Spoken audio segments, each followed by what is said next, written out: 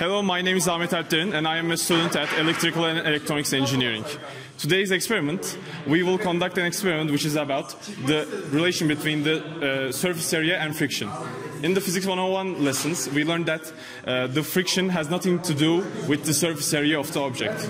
In this experiment, we will slide this iron triangle to a point that the object starts sliding.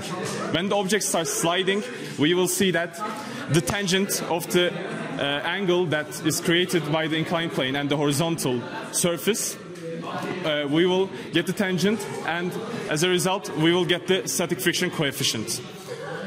We will conduct this experiment in different surface areas, and we will see that the surface area has nothing to do with the static friction coefficient, and the surface area and friction has nothing to do with each other.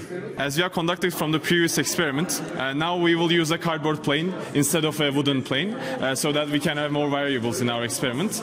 And we will start sliding the metal triangle, and we will measure the theta critical.